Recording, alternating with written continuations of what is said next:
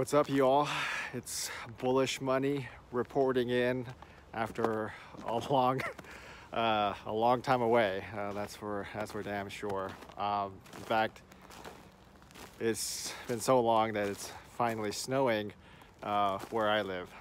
Actually, that's not true. I kind of relocated temporarily, so just kind of getting used to actual seasons.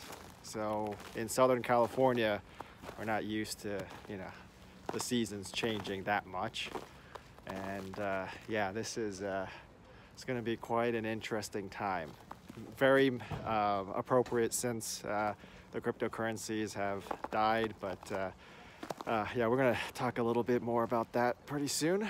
I got to get going, but I will check in with you all later.